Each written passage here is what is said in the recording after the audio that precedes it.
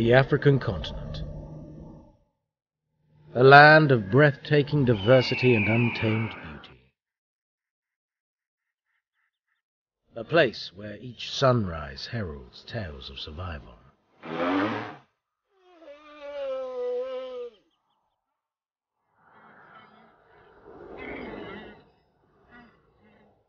Where every creature, no matter how small or large, plays a vital part in our story here on Earth.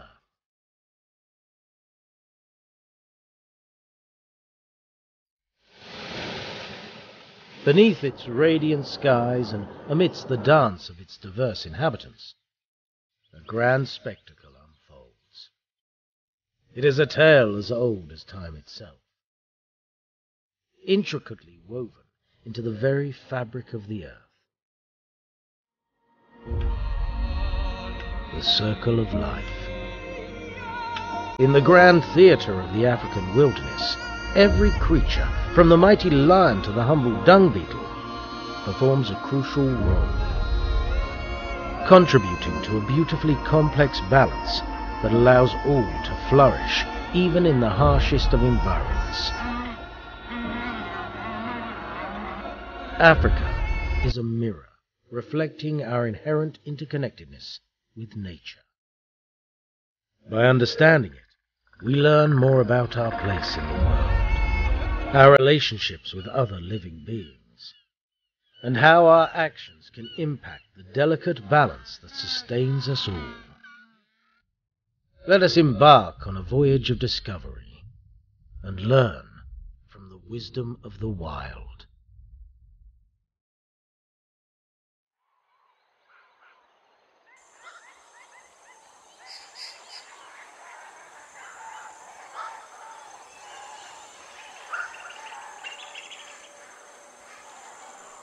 Our story begins in the heart of the vast plains of the Serengeti. The sun crests the horizon, casting long shadows over the landscape. The air hums with energy. The distant rumbling of hooves sets the tone for the spectacle to come. Beginning their migration is the mysterious and unique species known as the wildebeest. Driven by one thing: survival.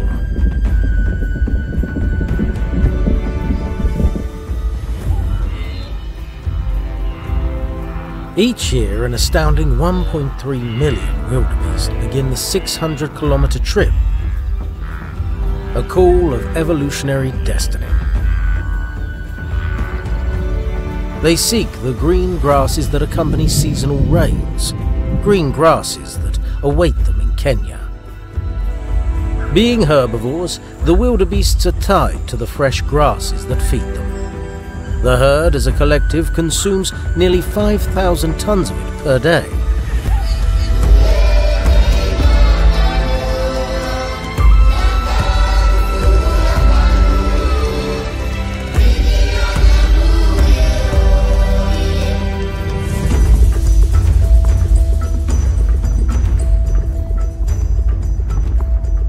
But the green grass itself is tied to the rains that water it, and when the rains move, the wildebeests must follow. This journey comes with no promises. The herd faces constant threat from carnivorous cheetahs, lying in wait for the perfect moment to strike. Survival for the wildebeest is a numbers game. Sheer numbers and will determine who lives and dies on these plains.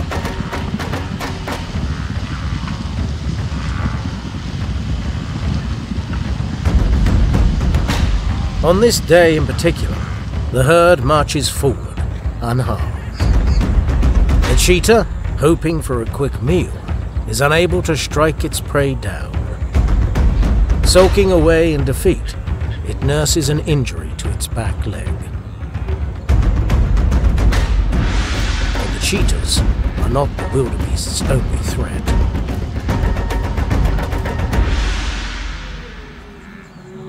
In between the herd and their feast lies their toughest challenge yet. The Mara River. The 245-mile-long Mara River permeates through East Africa. It has been given the nickname the River of Death, and for good reason.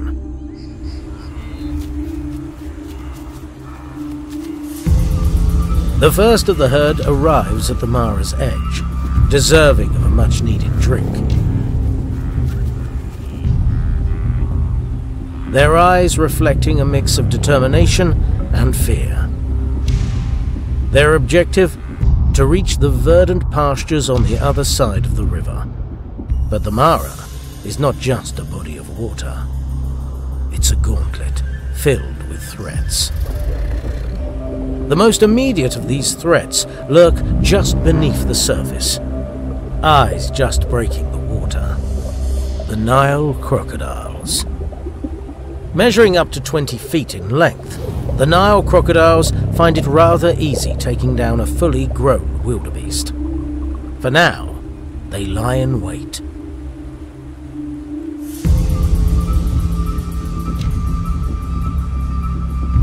As the wildebeest determine the perfect moment to enter the water, the tension is palpable. Each step stirs the muddy riverbed, each ripple a potential herald of danger. Suddenly, the first wildebeest leaps into the water, now in a race to reach the other side of the river.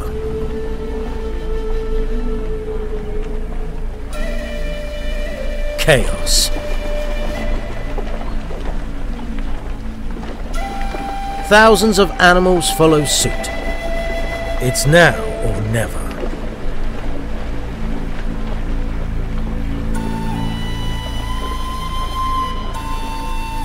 The commotion sounds a dinner bell for the crocodiles as they begin to rush to the scene, attacking the vulnerable animals.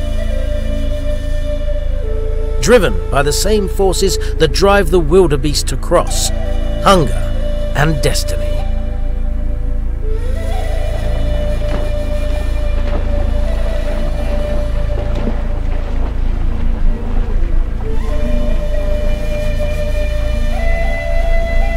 Many of the wildebeest do not survive the swim, the crocodile's jaws pulling them under to be drowned. A good meal for a crocodile may come once every few weeks or even months. For the hungriest amongst them, a meal does not come much easier than this.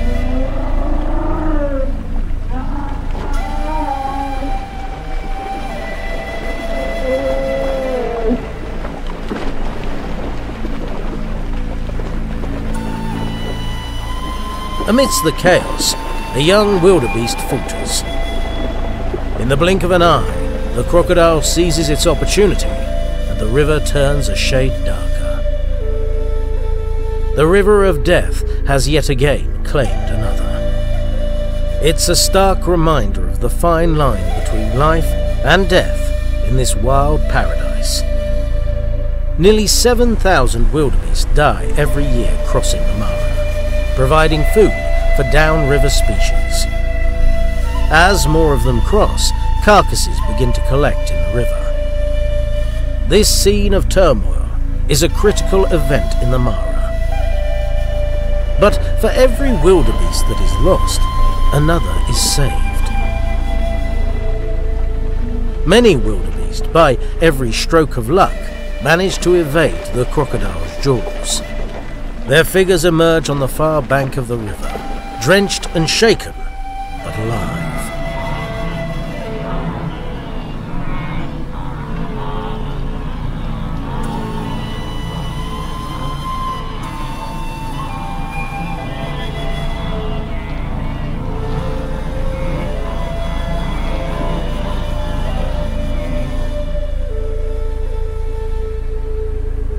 The ebb and flow of existence is the rhythm of the Mara, a dance choreographed by the forces of nature. Each participant, be it the migrating wildebeest or the patient crocodile, maintains the harmony of this ecosystem. For much of the herd, the ordeal is over. But for some, still more threats lie ahead. An estimated 1 out of every 5 wildebeests do not survive the migration. Those who evade the predators fall prey to exhaustion, hunger, and thirst. On this clockwise migration in search of food, the biological clock of the wildebeest is constantly ticking.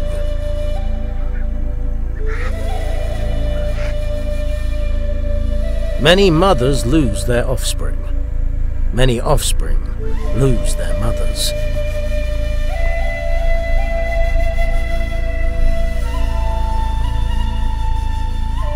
The unforgiving African sun casts long shadows across the plains of the Mara. The air is thick with dust and the tense residue of a trek fraught with danger.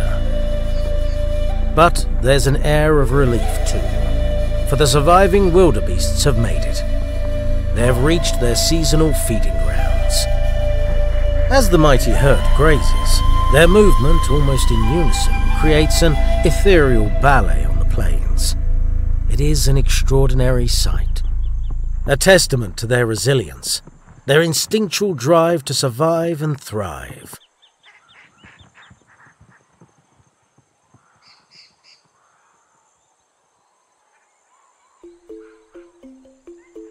Energy is the currency of life on these plains.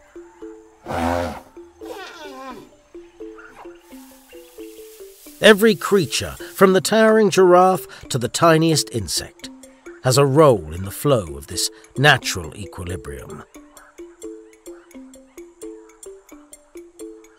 It is a flow of energy that begins with the sun, the lush grass fed by its rays, and the wildebeests that consume this reward. The energy doesn't stop there. It cascades down, making its way into the smallest corners of this ecosystem. For even in the wake of the mighty wildebeest, tiny worlds flourish. This is where our pair of dung beetles enter the story.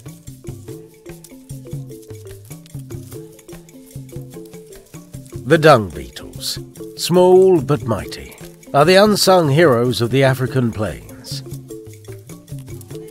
They are essentially Africa's clean-up crew, and the wildebeests, well, they provide the bounty for this tireless workforce. Dung. Dung is the solid waste produced by animals after they've processed their food. The beetles toil away, fashioning the nutrient-rich dung into perfect spheres to be moved. It's an incredible sight. These tiny architects moving loads many times their weight.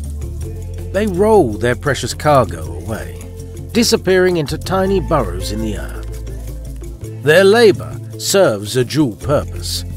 Not only do they gain sustenance and a nesting ground, but they also enrich the soil, returning nutrients that promote the growth of the grassy plains. It's a perfect testament to nature's ingenious design. The sturdy build of the dung beetle allows it to move balls of dung up to 1,200 times its own weight, which would make it both the world's strongest insect and the world's strongest animal.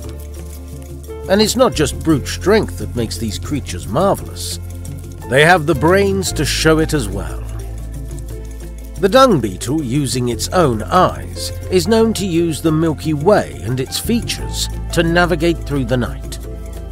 Even when artificial light affects their habitat, they have demonstrated the ability to isolate the polarized light of the moon. They are one of the very few species that have shown the ability to navigate celestially. Though often overlooked, the dung beetle is as critical to the African ecosystem as the majestic wildebeest. They ensure the flow of energy continues. As the sun dips below the horizon, a spectacular transformation sweeps across the African plains. The vivid colors of the day give way to a canvas of shimmering stars. Night descends, and with it, emerges a different set of characters. Lions. The nocturnal kings of the plains rise from their daytime slumber. Their golden eyes reflect the faint moonlight, signaling a shift in power. It's their time now, their realm. The rhythm of the night pulses with a different kind of energy. The apex predators, lions have mastered the efficient use of energy. They embody a contrasting tempo to the ceaseless migration of wildebeests, or the diligent work of the dung beetles. Their lives are punctuated by bursts of intense activity, followed by long periods of rest. As darkness blankets the savannah, a family unit of lions, known as a pride, begins its nightly patrol. The females, the primary hunters, work together with precision and teamwork, embodying a stark example of nature's paradox. Ruthless, yet nurturing. Fierce, yet protective. The darkness hides the lions, making them virtually invisible to their prey. Visible to us only through high-tech night vision cameras. Their strategy is one of patience and precision. They stalk their target, moving with a stealth and silence that belies their powerful frames. As dawn nears, the pride makes its way back to their resting grounds, their bellies full. Another day of rest is well deserved. It's a different kind of satisfaction, a different kind of survival, but it's survival nonetheless.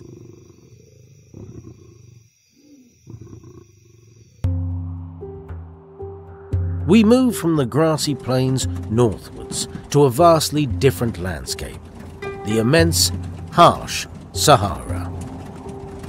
Here, life seems implausible. Yet, like the lions that have adapted to conquer the night, another species has evolved to master this seemingly inhospitable environment. The camel. The camel, an emblem of endurance and resilience, is a living testament to nature's innovative adaptability. Mirroring the lion's mastery over nocturnal hunting, the camel's unique physiological traits have empowered it to withstand the brutal desert conditions. A camel's hump, a reservoir of fat, is an extraordinary adaptation for energy preservation and sustenance during prolonged periods without food or water. In the same vein as the lion's proficient energy management, the camel reigns supreme in the arid desert landscape. Camels traverse the barren expanse, their strides a graceful ballet carved into the dunes.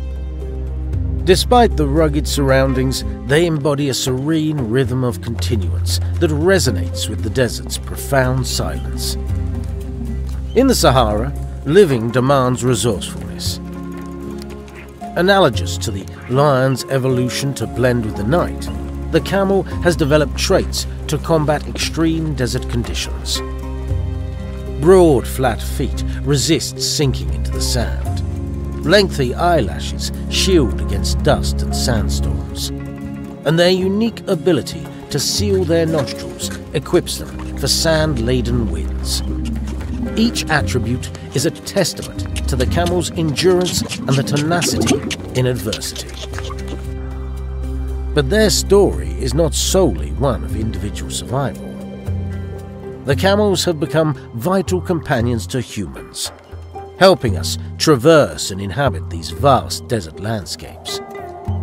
For centuries, they have carried goods and people across the Sahara, making human civilization possible in this arid wilderness. In this way, camels have not just conquered the desert, they have allowed us to do the same.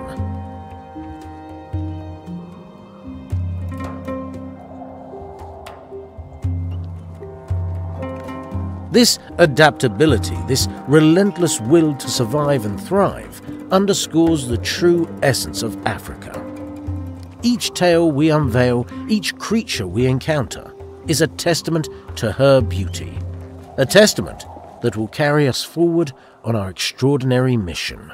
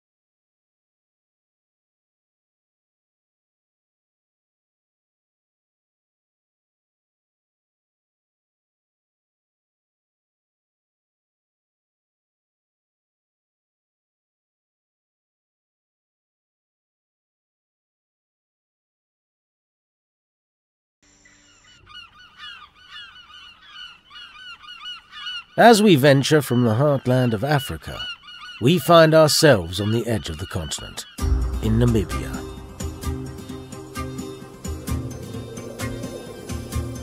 Here, the desert meets the sea in a dramatic clash of contrasts. Welcome to the Skeleton Coast, a punishing landscape known for its vast sandscapes and striking shipwrecks. But here, in a cove along the coast, fur seals find solace from the desert's punishing heat.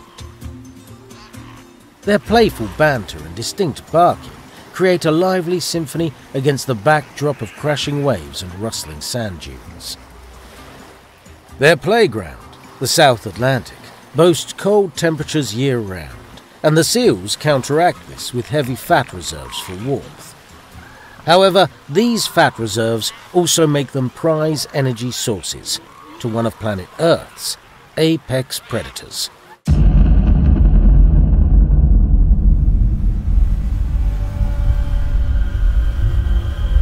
The great white shark. Attacking from behind and below, great whites are on a constant lookout for seals.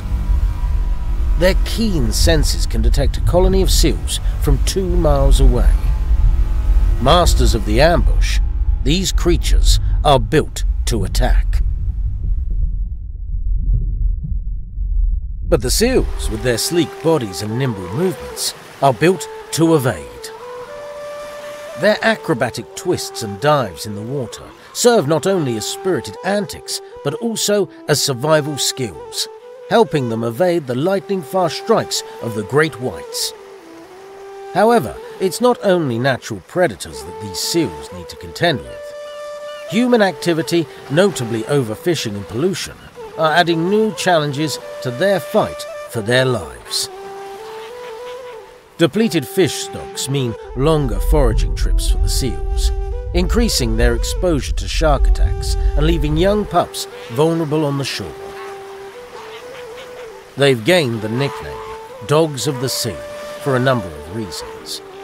Their colonies demonstrate complex society and a unique social structure of males fighting for dominance.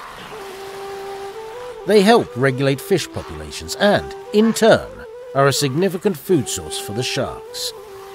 Their fate is intrinsically tied to the health and balance of their environment. For the newborn seals, a life of near misses and constant calamity faces them. But for now, the future of the pod looks to be all right.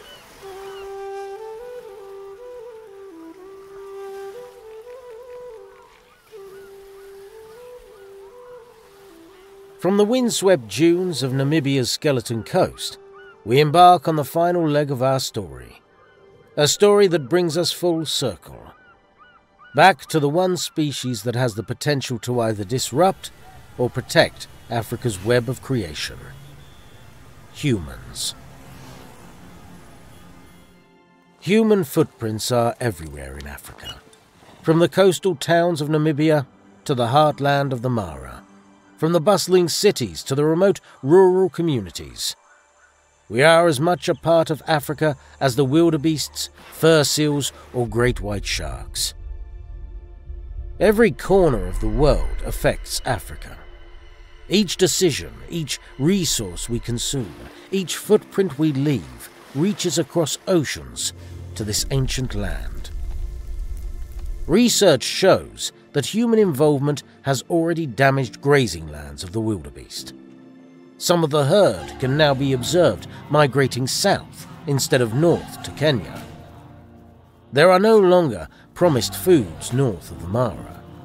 Erratic weather patterns linked to human activity have sent much of their migration route into deep drought. Other studies show our farming chemicals have a drastic effect on dung beetles, even outside of intended habitats, and in return, a noticeable decrease in species richness. Our desire for the rarest of meats has put the magnificent mountain gorilla in the crosshairs of extinction, and our knack for overfishing entire coastlines may one day see the disappearance of entire species, like the Cape fur seal or the great white shark.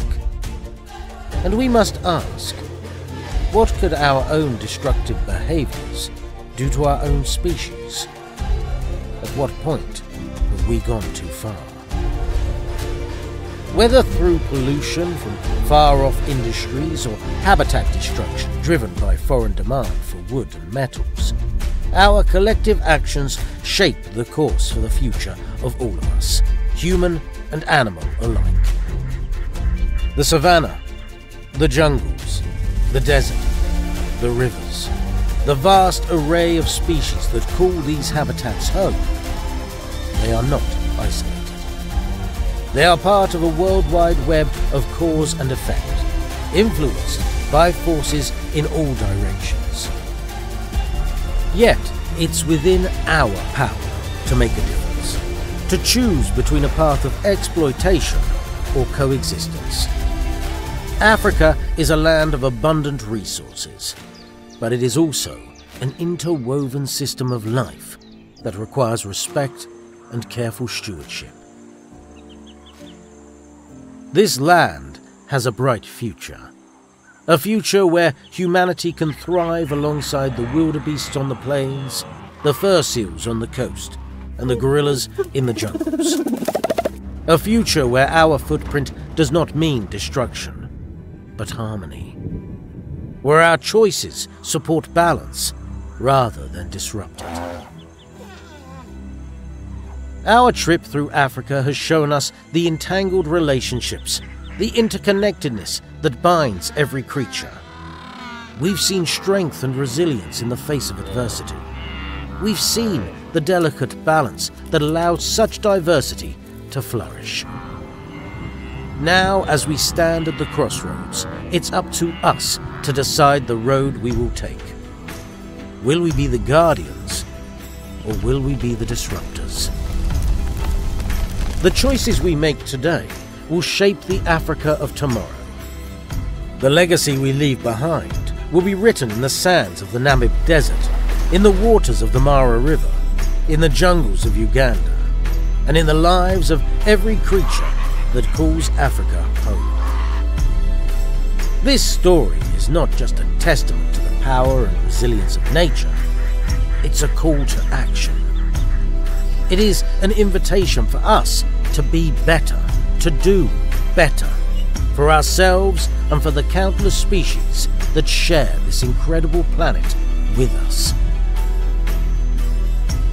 As the sun sets on our journey, let's not forget that every sunset in Africa is a promise of a new dawn. A dawn where humanity and nature thrive in harmony, where the circle of life continues, unbroken, in all its wild majesty.